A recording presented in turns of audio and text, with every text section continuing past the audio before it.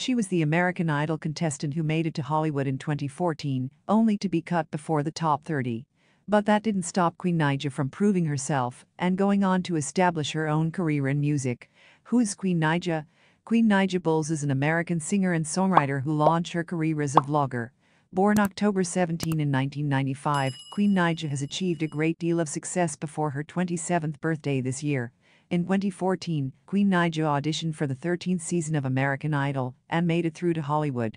Despite her time on the show ending, when she didn't make the top 30, the Michigan native persevered and found her own road to contributing as an artist. She was working as a security guard when she began making videos with her then-husband on YouTube, which started gaining traction. Their channel had over 2.3 million subscribers when he took control of it after their divorce. Undeterred, she continued to work relentlessly to release her 2017 track Medicine, which found commercial success after reaching the top 50 of Billboard's Hot 100. The achievement, combined with her talent and determination, led to her being signed with Capitol Records. Her 2018 self-titled EP debuted on Billboard 200 at number 26, and 3 songs went on to be certified platinum. In October 2020, Queen Naija released her debut album Misunderstood with the label, which debuted and peaked at number 9 on Billboard 200. She's continued to be recognized for her creative works, and Misunderstood was nominated at the 2021 American Music Awards after 3 of the hits certified gold. What is Queen Naija's net worth? Queen Naija's net worth is not known, however, unverified content estimated could be between $2.4 million. Her income revenue will vary between a number of avenues, such as her video content on YouTube, collaborations with brands, and royalties from her music.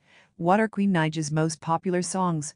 Queen Naija's songs have gained her a large following and emerged as a serious music artist who demands respect. The record contained hits that are still favorites among fans, such as Lie to Me, Pack Light, Too Much to Say, and I'm Her.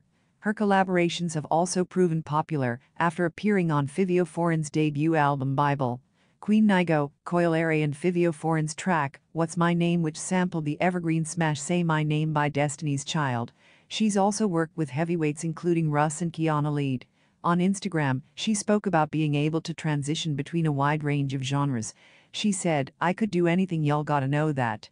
I could do old school R&B, I could do gospel, I could do drill, I could do country, hell, I could even do punk rock. I haven't shown PPL that, because I'm still trying to make my mark here and set the tone."